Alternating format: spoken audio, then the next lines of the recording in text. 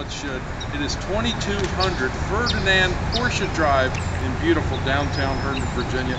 It's the North American headquarters of Volkswagen, Porsche here in the United States, and Audi, I'm sorry. Sitting on the set with me here is the winner of the last two races, co-driver of this particular car. Ladies and gentlemen, I'm going to hand it over to Ryan Ellis. Alright, thank you guys. It's good to be here at Volkswagen of America. It's really great to have the car here. I would like to begin with a brief summary of our 2011 season so far. Well, it's been a great year so far, and to begin, I'd really like to thank APR Motorsport for giving me the chance to race for a great organization and have the opportunities that I've been presenting this season. Building on my Jetta TDI Cup experience with Volkswagen of America, APR was a natural fit, and they have really made me feel at home with their team and their GTI program. I also want to thank my family and friends who have helped get me to this point, and also my sponsors and partners like Playseat, Volkswagen Driver Gear, Switch Sisters, iRacing, and All Sports Radio. Going into this year, I knew I would have to prove to the racing world that I have the ability to run with the best drivers in the country. With limited funds, I knew that I would be anything short of a championship would be a failure. As daunting of a task as this seems for a rookie, APR has proven to myself and Grandam would be the 171 team to fight for the national championship all season. Without the support of my co-driver, Ian Boss, all of my teammates, Stephen Hooks, Bill Boss, and Jeff Verstappen, that wouldn't be possible. As for the races, Daytona and Homestead were two totally different experiences for our 171 Volkswagen Driver Gear team. At Daytona, we dominated the whole weekend by breaking the track record in qualifying and having a pretty consistent lead over the field for most of the race, before having a pretty exciting battle for the finish. Being at Daytona was an experience on its own, and as a rookie, it's a lot to take in. I've always dreamt of driving any car at Daytona, whether it be a minivan or obviously winning a race car in Grand Am. It all happened so quickly, I don't know if it was really sitting yet. Our race at Homestead, Miami, on the other hand, was a battle from the start. I'd never been to Homestead before, and Grand Am took away some boost from our APR Motorsport Mark 6 GTI, which definitely noticed. We qualified 6th and fell back at the start with this amazing pit strategy from Jeff Verstappen. We climbed our way back into the top of the battle. From there, the rest is history. Ian proved why he's known as one of the best drivers in Grand Am when he took advantage of the other drivers' mistakes, and even used the draft to his fullest to lead the last 2 or 3 feet in the race, winning the race by 22,000.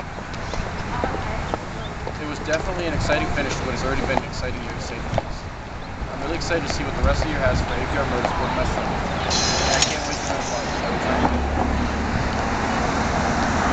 Well, Ryan, I'll tell you, I don't want to put any pressure on you here, especially sitting in front of this building. You know, you've got 2 in a row. You started out in the TDI Cup Series at VIR last year, winning the first 2 races of that particular season. Now, the guys at APR are telling me you're going to their home track, which is Barber. I mean, any extra pressure on you? I mean, more pressure than you had in the previous 2 races. Definitely. I mean, I went down to the APR headquarters in Oak Lake, Alabama a couple months ago, I guess, and it was great to get to know the team and all the people that work, desk jobs, and anything really at APR headquarters. And knowing that they're all going to be at the track and seeing how hard they worked on all the cars and the equipment to get the car out the track. I mean, they built the car in, I think, 72 hours to put it out there for testing, and it's a lot of pressure knowing how hard they work with the team, and I really want to do them well. Now, let's talk about the chemistry between you and Ian. You know, he's a veteran driver. He's run up and down the entire Sports Car World Series. How much of an influence has he been on you, and how much are you getting from him?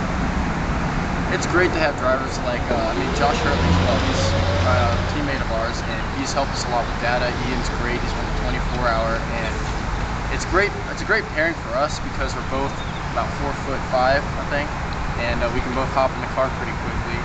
He's got to help me out with some stuff like popping champagne, but I mean, he's definitely helping me with data, getting to know the cars, and he's been developing these cars since the beginning of APR Motorsport, and really can't ask for anything better.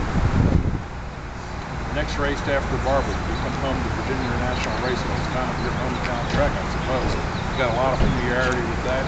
Do you see yourself at an advantage there? Do you think that the second part of the question is, do you see the Grand Am Series, you know, slicing and dicing your setup or what have you for us to more weight on the car, I'm not sure what Grand Am's going to throw at us. They haven't really changed any technical rules since I was yet. I'm sure they're going to change a lot of things in the cars. And seeing how we won 2 in a row, actually 3 in a row if you include Miller last year, they'll probably take some boost away, add some weight, or do something to our cars. And, I mean, at Barber, we don't think we're going to have the car to run up front, it's because of all the regulations that Grand Am's putting on us. But I know VIR always comes down to pit strategy, and it's going to be a battle for the end for sure. Well, you really didn't have that much of an advantage this time. Only by 22 thousandths of a second, essentially quickly and the car did not lead a lap up to that particular point. I mean, in your mind, how justified would Grand Am be about penalizing APR? Well, I mean, I feel like play seat iRacing actually helped me get used to Homestead a lot. I mean, I did a lot of practice in my play seat at iRacing at Homestead Miami Speedway with my teammates, and got used to the track, and it really helped a lot to do that. I mean, you can't really say too much as to Grand Am. They kind of have to go off of whatever the results are, and obviously we're kind of biased on that. We don't think we should have anything taken